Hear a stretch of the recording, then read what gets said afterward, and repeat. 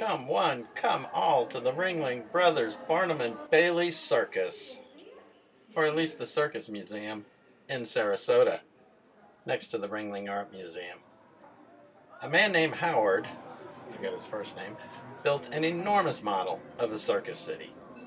When circuses used to move from town to town, they would bring in enormous trains, wagons, 3,000 personnel, and they would basically set up a temporary city outside of the town near the railroad depot.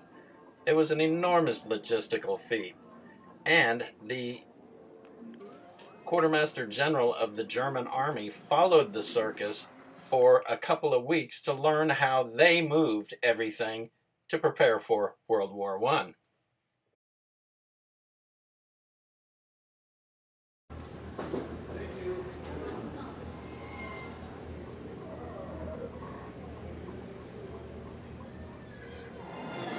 This is a twin jester steam-powered calliope, similar to a pipe organ, but powered by steam.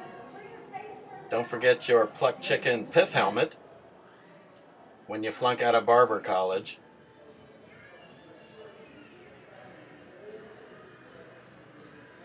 Yes, the Harold Ronk.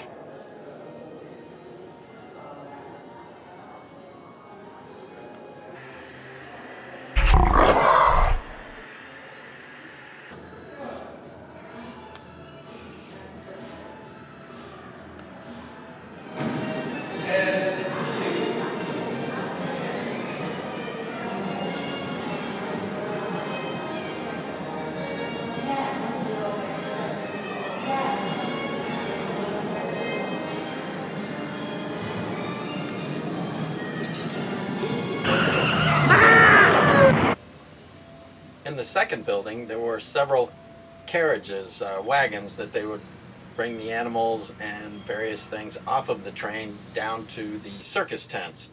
This is a second twin jester steam calliope. The craftsmanship in the wagons and the materials, the posters, advertisements, everything was amazing. Spinners these days have nothing on circus spinners. This is John Ringling's custom-made Pullman car, the first of its kind, built in 1905, I believe. This is the Ringling Art Museum, the exterior in the courtyard, which I actually prefer to the art exhibits inside. There are many really, really good sculptures outside, and the grounds are just beautiful, as you can see.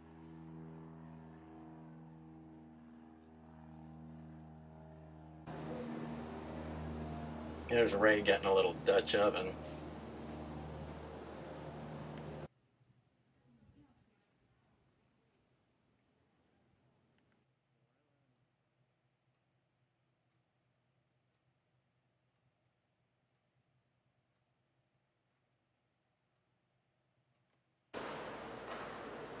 Most of the art inside the museum is pretty old and staid. It doesn't really do much for me.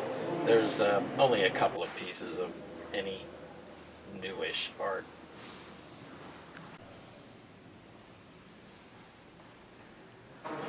This guy looks like Ricky Wilcox.